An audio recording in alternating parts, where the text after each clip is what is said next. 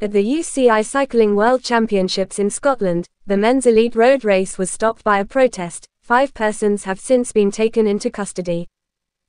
The route from Edinburgh to Glasgow was blocked west of Falkirk, and with just over 190 kilometers, 118 miles, of the 271 kilometers, 168 miles, remaining, the event was halted.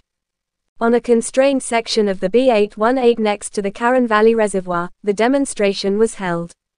5 persons, according to the police, were detained after the demonstrators were evacuated. 4 members of the environmental organization This Is Rigged claimed responsibility for the event. According to reports, demonstrators taped themselves to the street.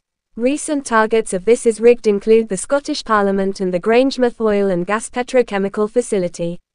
This Is Rigged activist Kat wrote on social media that it was a disgrace and an insult to both the cycling community and the people of Scotland that Ineos was permitted to sponsor a team in the race across the Campsie Fells, which were destroyed by wildfires last month.